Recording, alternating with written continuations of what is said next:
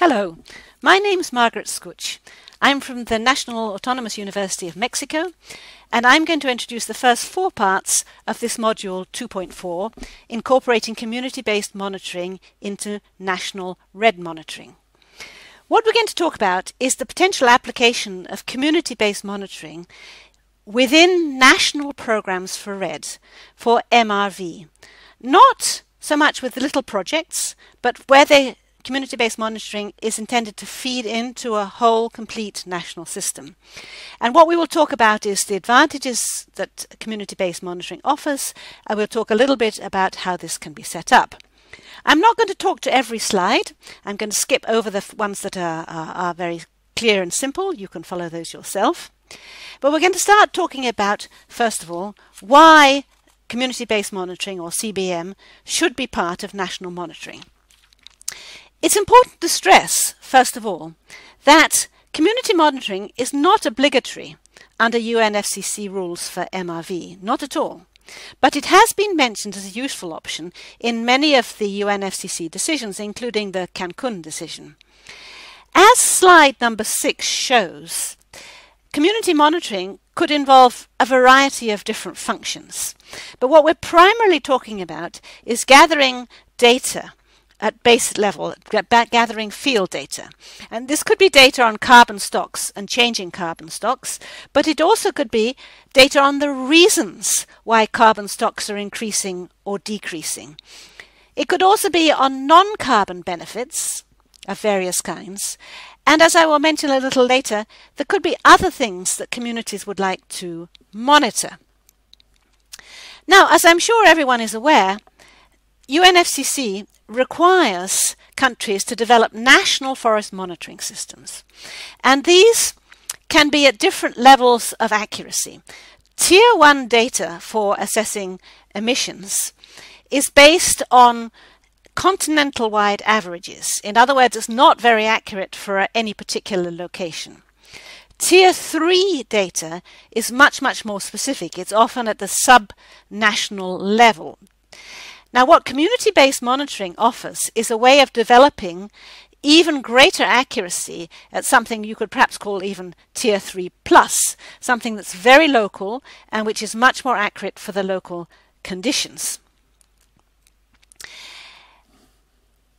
Now, although UNFCCC encourages us to involve communities in monitoring, it's quite clear that this can only happen in places where you have communities and where you have communities who are already involved to some extent, in some ways, in managing forests, and moreover, where they are interested to participate in REDD and see that monitoring is an important part of this. And how you do it depends on many, many things. I mean, you might make it a condition for being part of a REDD project. You might even think about paying communities to monitor. That's entirely up to the local circumstances.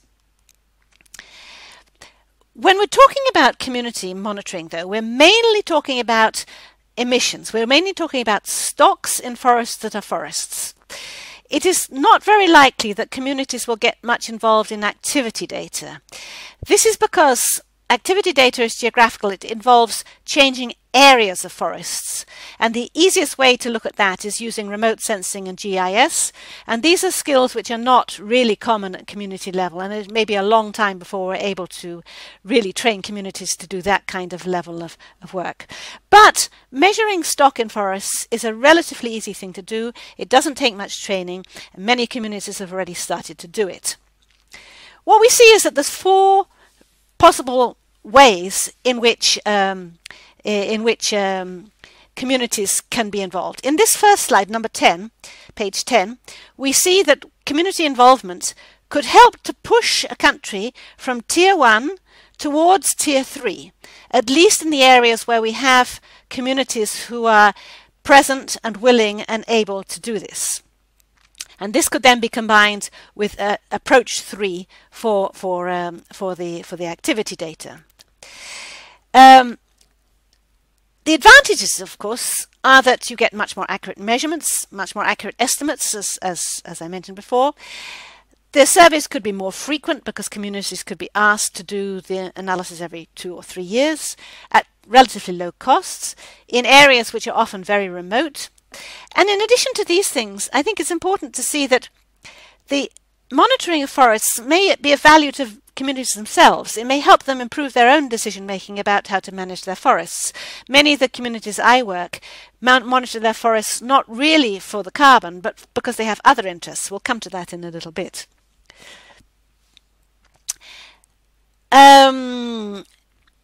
What it does mean, however, if you involve communities in carbon monitoring for a national system, obviously the protocols that you use for doing the monitoring have to be standardized. They have to be consistent with the way that data is gathered nationally so that data can be dovetailed into a national system.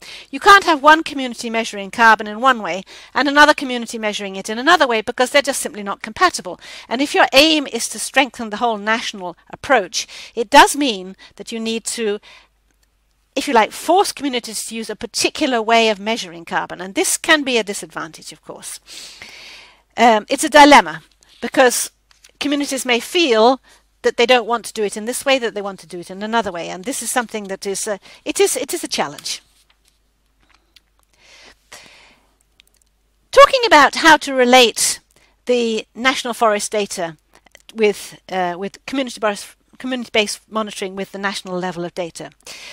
Most countries don't have very detailed forest inventory data yet. Many of them have essentially tier 1 or at best tier 2 data. So let's assume that that's the default position, that that's the position of many countries. Now, what we see is that community-based monitoring can feed more detailed data in at specific points and specific niches, as this diagram shows on slide 15. Community-based monitoring could be used simply to build up, to densify the data in the national forest monitoring system for particular areas where communities are active. It could also be used where projects are being started, for example, REDD projects. So communities could be asked to monitor before and after so that you'd get some sense of what change is occurring because of REDD. Then you have the case number 3 in the diagram, CBM3. Some communities, even though they may be engaged in the national activities, they may also be trying to sell additional carbon privately on the voluntary carbon market, in which case they will actually need to measure the carbon in order to generate credits which they can sell themselves. And the final part, the final possibility, which is marked as CBM4 here, is that communities could measure other things. Mentioned here as safeguards, but it could be other kinds of non-carbon benefits of all kinds too. I'm going to skip the next few slides because they're fairly straightforward, I think. And we come to the slide 20. These are some questions that you may think about yourself, or if you're in a classroom situation, you may like to discuss this in groups. The point is that there's no one answer to any of these questions. The answer will depend on the local circumstances, and it's important to think through what are the local circumstances in order to make a good decision about what kind of community monitoring you might want to instigate. The same is true of these questions here on slide 21. Let's move on now to setting up protocols for community-based monitoring.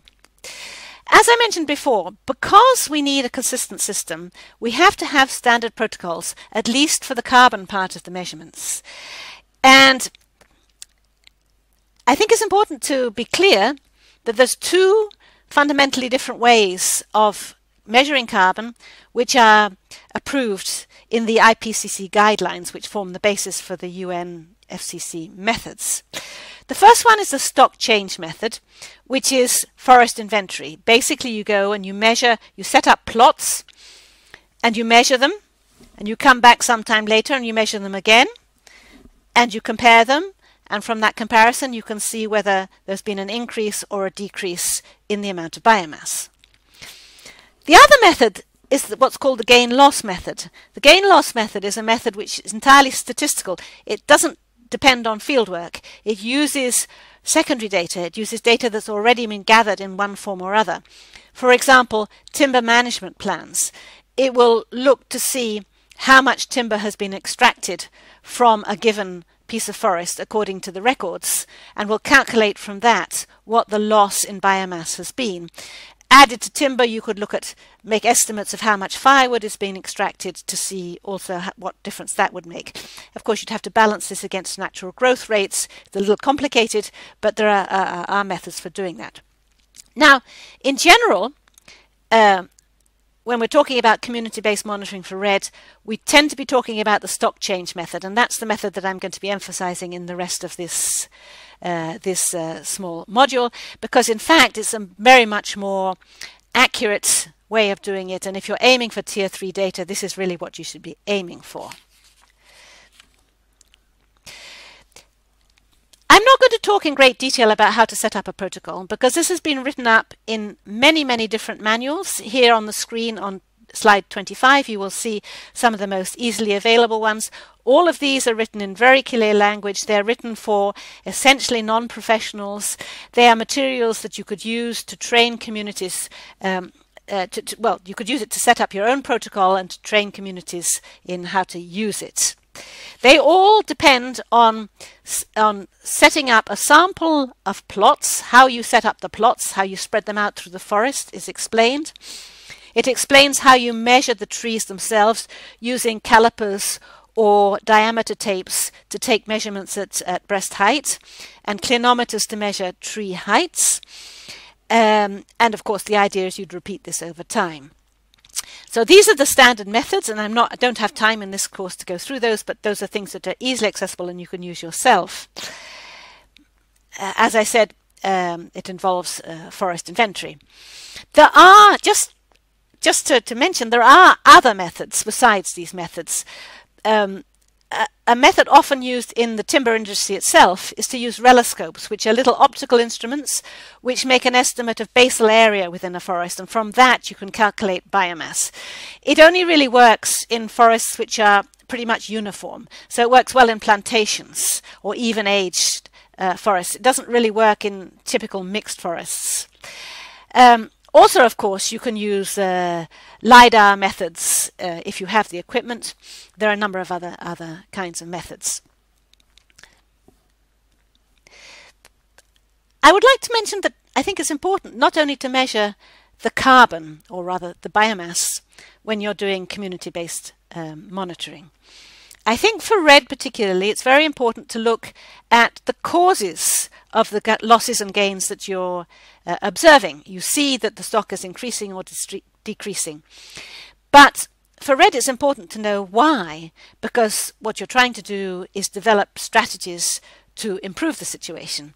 Here on slide 27 we have a list of the typical reasons why we get losses and gains, and this is something that could easily be added to a standard carbon inventory for forests.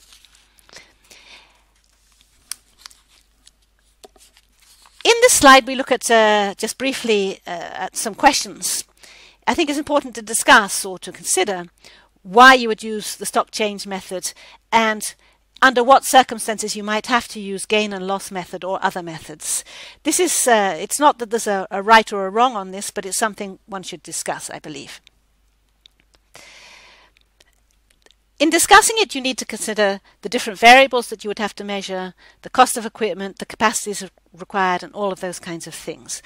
Obviously, some methods are very much more expensive than others. LiDAR is particularly expensive and requires very high levels of technical ability, which may not be possible in many cases. We also should consider the fact that all carbon inventories are dealing with statistics, and when you deal with statistics, you calculate averages, and when you calculate averages, you need to think about confidence intervals and error levels. Now, it's standard practice to use 95% or 90%, or you could say 10%, 5% error levels, but you have to recognize that the selection of your error level will greatly affect the size of your sample. In fact, if you want to remain with only a 5% error level, you will probably need about 3 times as many sampling plots as if you had a 10% level. So there's a big trade-off here that has to be considered. Moving on a little bit to some of the practicalities of setting up a survey. just a few tips from my own experience. In my experience, it's much easier to use circular plots than square ones.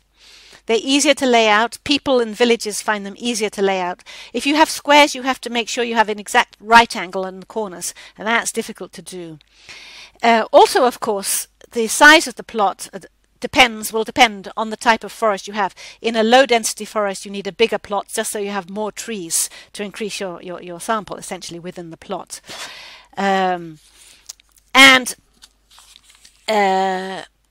This table here on slide 33 gives some rules of thumb about what size of plot you would need in order to deal with different kinds of vegetation.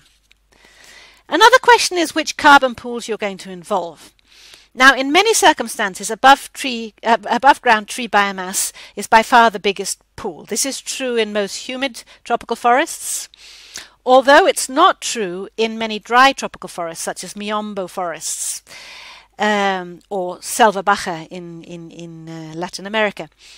In these dry forests, there's often a great deal of soil carbon present too.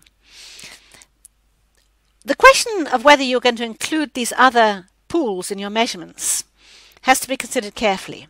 Some of them are so small in general cases, like the litter layer and the deadwood layer. It's often so small, less than 5% of the total carbon in the forest, that it's scarcely worth measuring, given that there are errors in measurement anyway. And if you're going to lose, say, 10% of 5%, it's so little that it doesn't make sense to measure it. Soil carbon is an interesting question, though, because, as I said, there are circumstances in which the soil carbon levels are very high.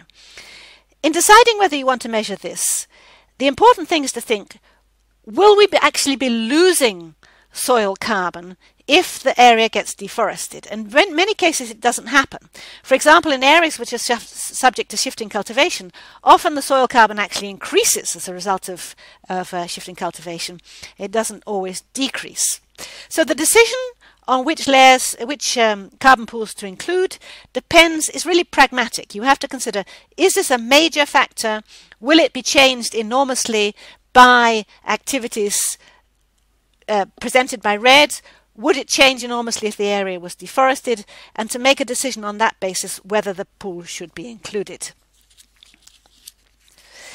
Another question is how to record the data. Of course, it's possible to record the data just in a notebook on a piece of paper. But these days, many people are turning towards electronic means of recording. There are several reasons for this. One reason is that it's more efficient in some ways because it doesn't have to be transcribed, and because it doesn't have to be transcribed, you reduce the chances of making an error in transcription. The kind of devices you can use could be a tablet, preferably a rugged tablet that's suitable for taking out into the field and doesn't matter if it gets rained on.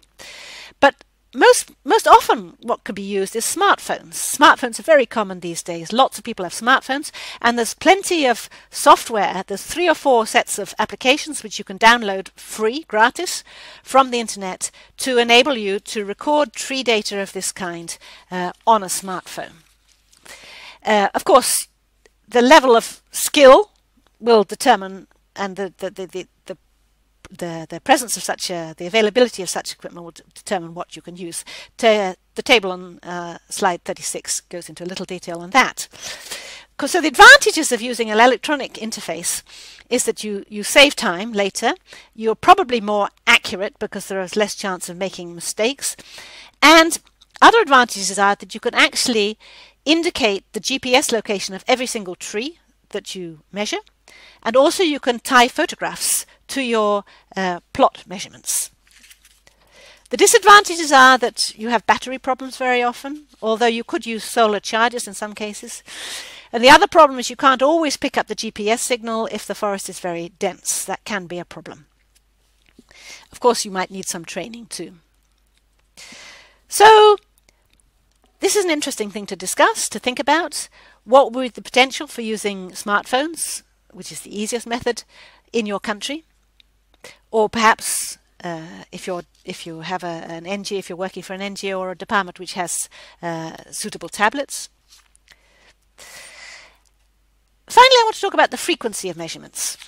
This is something you have to plan. how many measurements you want to take, whether you measure every year, every 2 years, every 3 years.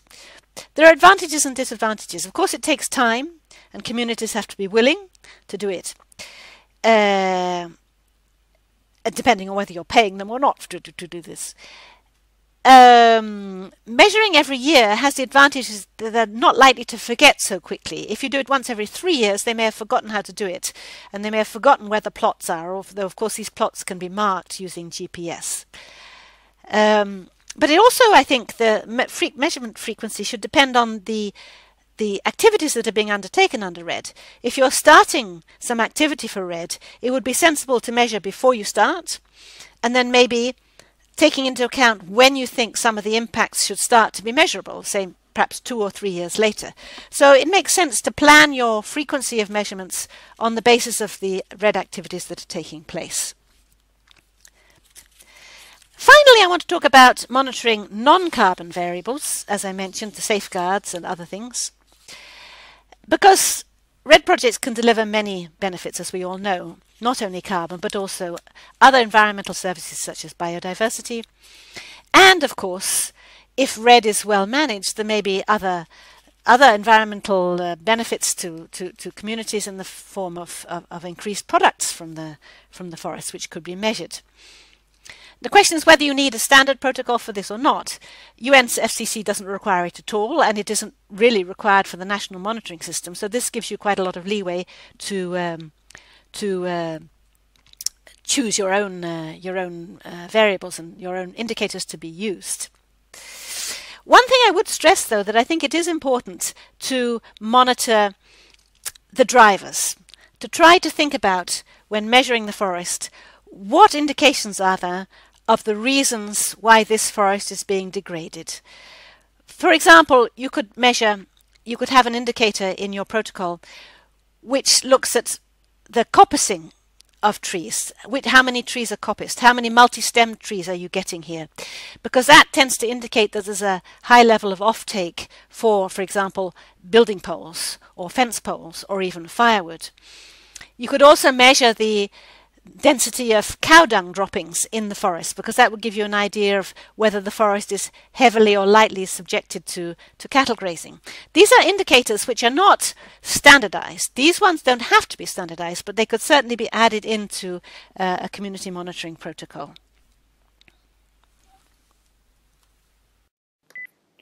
Hello, my name is Arturo Valderas, and I contributed to the development of this material while I was doing a postdoc at CIGA-UNAM with Margaret Scotch. Right now, I'm doing a 2-year research project on the implementation of municipal climate policy at the Center for Climate Change Economics and Policy at the University of Leeds.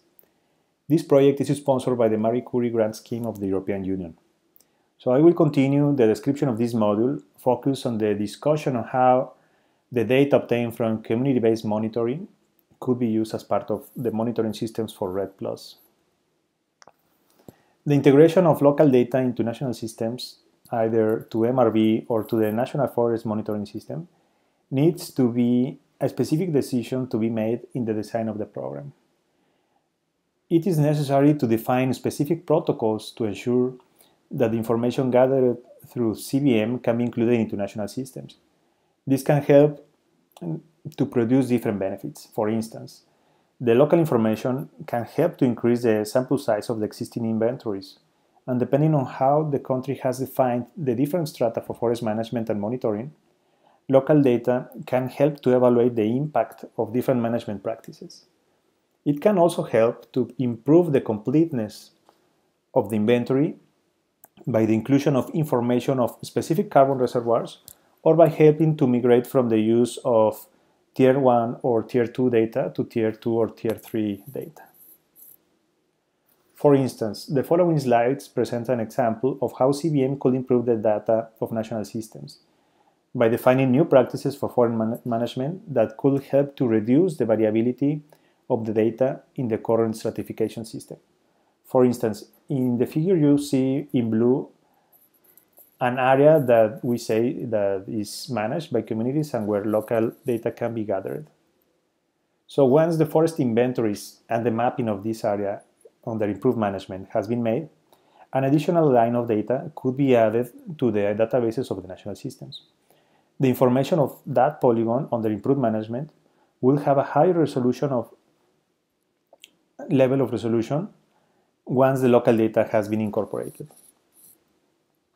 In order to make better use of the data that can be gathered locally, it is very important, first, that the scale of the maps for the definition of the activity data at national level increases as much as possible.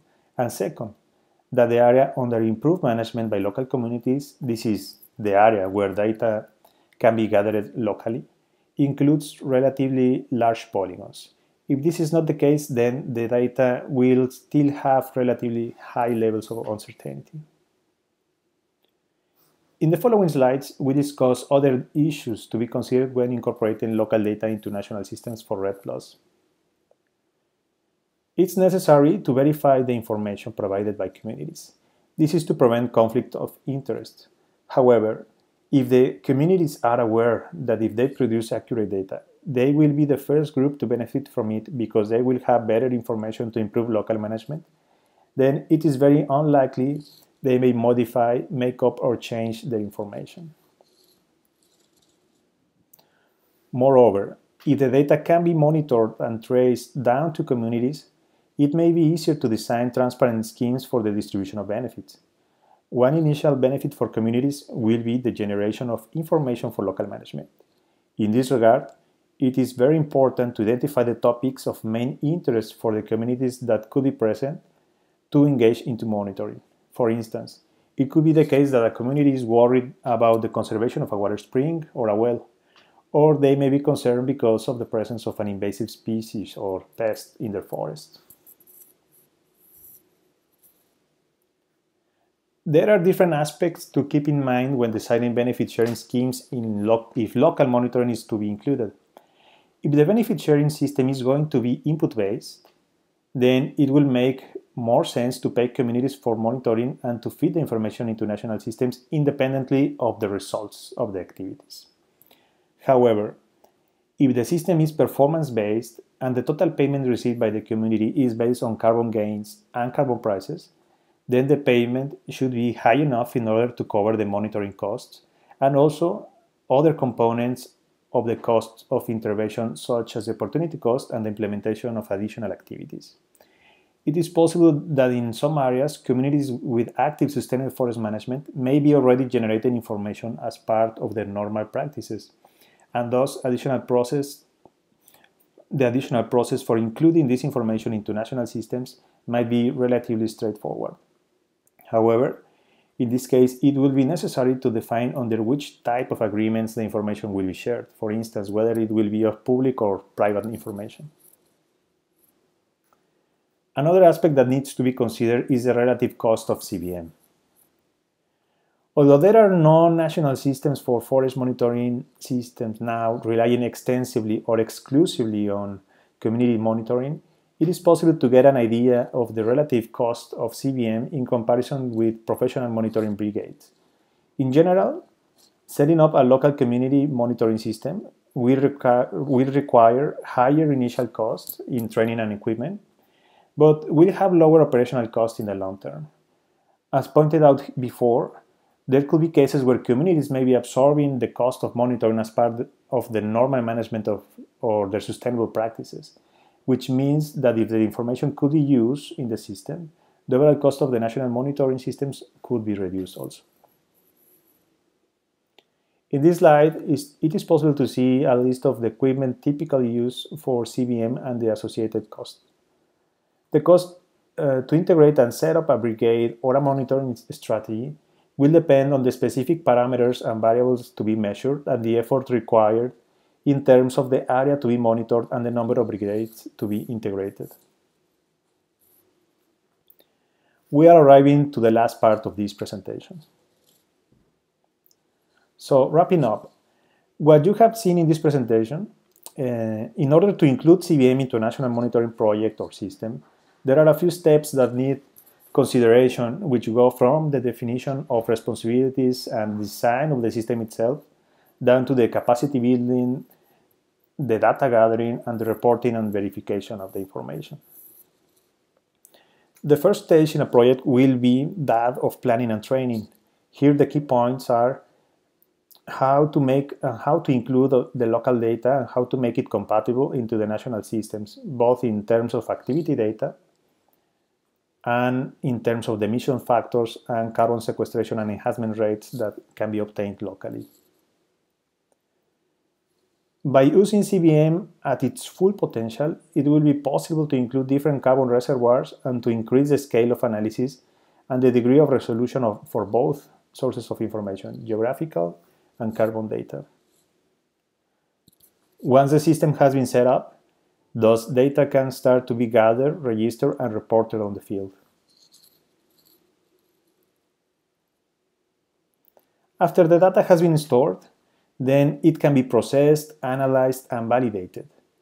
If the data is going to be also used for local management, it is very important that the members of local communities are able to interpret it in the best way to help them into their day-to-day activities.